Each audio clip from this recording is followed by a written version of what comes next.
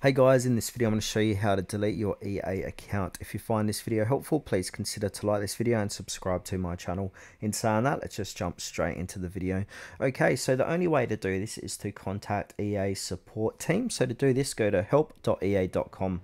Now from here, you want to go and scroll down the page and then click onto where it says EA account support.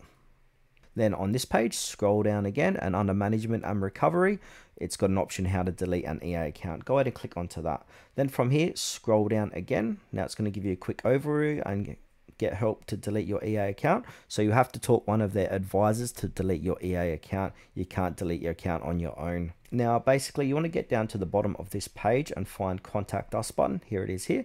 So go ahead and click on the contact us. You might need to sign in to continue. So go ahead and sign into your account. All right, so now I'm signed in. So tell us about your issue. So you got to fill out this form.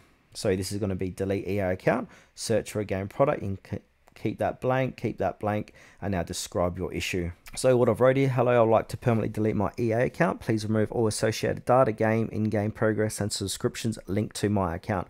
My account email, so you want to go ahead and jot your email in there, and I can provide any additional information needed to verify my identity. I understand that this action is reversible and I wish to proceed with permanent deletion. Please confirm once the account has been scheduled for deletion.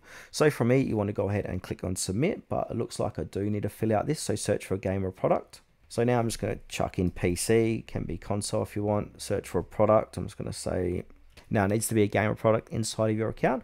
And then from here, you can upload a file, but you probably don't need to because you're just trying to delete your account. And then click on submit. And then from there, it gives EA 24 to 48 hours to get back to you in helping you delete your account.